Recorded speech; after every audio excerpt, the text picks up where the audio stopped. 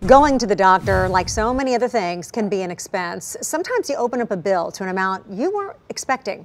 That is exactly what happened to one Franklin woman. She claims she was billed for a procedure, even though she was told her copay and insurance would cover it. She reached out to our Call for Action problem solver for help. Carice, this has happened to so many of us. So many people, Tracy. Now, Deborah LeJeune says she needs to get multiple back injections for her pain. She claims not once, but twice she was given information that wasn't right. And now she has a large bill on her table. A simple task of sweeping the floor causes pain in Deborah LeJeune's back. I can't sweep or mop. And I still hadn't finished my injections. Injections she says she usually gets from Vanderbilt Pain Center. I've gone to Vanderbilt Pain and Management, and I've had the shots before, and they've just taken the copay.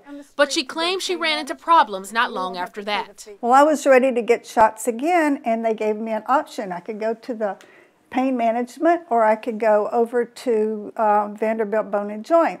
With Vanderbilt Bone and Joint being so close to her Franklin home, LeJeune chose the second option. LeJeune says she was told by officials her copay and insurance would take care of it all. So I went in and got the first half of it done, and the next day I got a bill for $325. Not wanting a surprise bill again when it came to getting the next set of back injections, LeJeune double-checked, asking officials if she would get billed. And I asked all the questions, and the next day I got another bill for $325. So that's $650 that I owed. What was your reaction when you got that? I was mad. It's like this sitting right, them telling me that I wouldn't be charged all of this, and then all of a sudden they charged me for it.